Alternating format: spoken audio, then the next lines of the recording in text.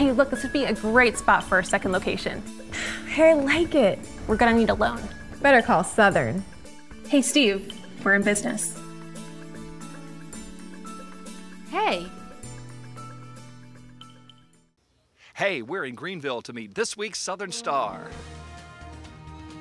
Sue, how are you doing? I'm David Sawyer, and we're here today to honor you, Sue. You are a Southern Star. Congratulations! A love of reading puts the spotlight on this Southern Star.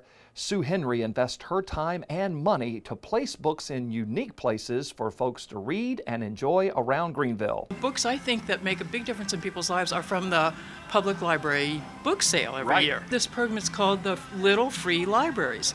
It's an international program, and it's all over the country. It's in other countries.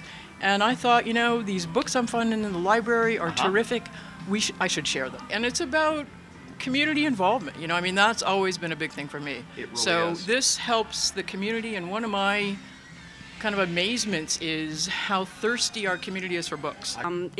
I thought, gosh, that's so touching that she loves that and she wants to share it with the community. You know, with all the bad things going on in the world today, to see love and connection with people, I think that's very important, and people like her help make that happen. Sue, on behalf of our community partner, Southern Bank, here is a $100 gift card for making our community a brighter place. Congratulations to you. And if you know someone in your community making it a brighter place, make your nomination as well. Go to WNCT.com/stars.